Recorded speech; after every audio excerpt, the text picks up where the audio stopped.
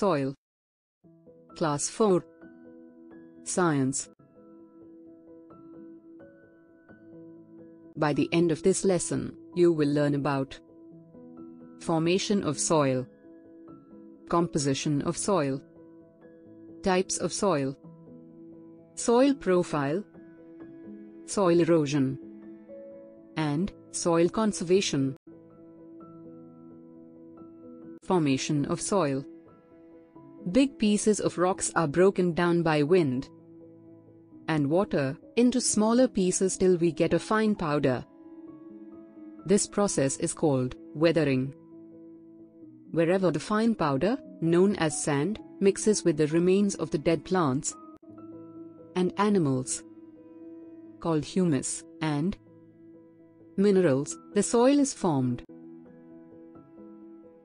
Thus, this soil is defined as the top layer of the Earth's surface, which consists of sand, remains of dead plants and animals, and minerals with some amount of water and air in it. Soil is very important for life on Earth. Plants mostly grow in soil.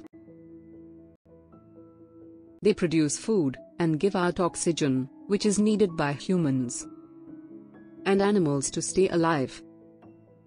Soil is also home to many insects and animals.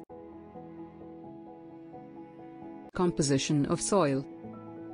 Soil is made up of different types of soil particles. Sand. These are the largest soil particles. Silt. These particles are smaller than sand particles, but bigger than clay particles. Clay. These are the smallest soil particles. Other than these, soil also contains small stones and pebbles, which are also called gravel. Minerals, such as iron, calcium, and potassium, and humus. Soil also contains some amount of air and water. Now, let us learn about types of soil. There are mainly 3 types of soil, depending upon the number of different soil particles present in it. These are sandy, clayey, and loamy soil. Sandy soil. This soil has a greater proportion of sand particles. Sandy soil feels rough and gritty and is non-sticky when wet. It does not hold much water and drains most of it. Clayey soil. This soil has a greater proportion of clay particles. Clayey soil feels smooth when dry and lumpy and sticky when wet. Loamy soil. This soil has almost the same amount of sand, clay, and silt. Loamy soil is the best soil for growing plants. It is rich in nutrients and humus, and allows water to pass through easily. Soil profile. Soil profile refers to the layers of soil. In the above picture, these layers have been named A, B, and C. A is the top soil. It is the uppermost layer of soil and contains fine particles of sand, clay, humus, water, and air. B is called the subsoil. It is the middle layer of soil, present below the topsoil, and contains broken pieces of rocks. C is called the bedrock. It is the bottom layer of soil, and is quite deep inside the earth. It has large pieces of rocks. Soil erosion. Topsoil is very fertile because it is rich in humus. Strong winds and water wash away the loose topsoil.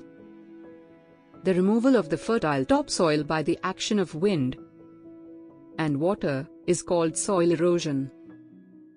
strong winds, heavy rainfall, and cutting down of trees increase soil erosion. Soil conservation. Plants get most of their nutrients from the topsoil. Protection of soil from erosion is known as soil conservation. There are certain steps that we can take to conserve soil. Let us see those steps. More number of trees should be planted to replace the ones that are cut down. Trees and bushes should be planted in open lands. This practice does not allow the winds to blow with full force and take away the topsoil. Flowing water can easily wash away a lot of topsoils. Dams should be built across rivers to prevent floods. Summary. The breaking down of rocks over a long period of time forms soil. There are 3 types of soil: sandy, clayey, and loamy soil. The 3 layers of soil in a soil profile are topsoil, subsoil, and bedrock. Soil erosion is the removal of the fertile topsoil by the action of wind and water.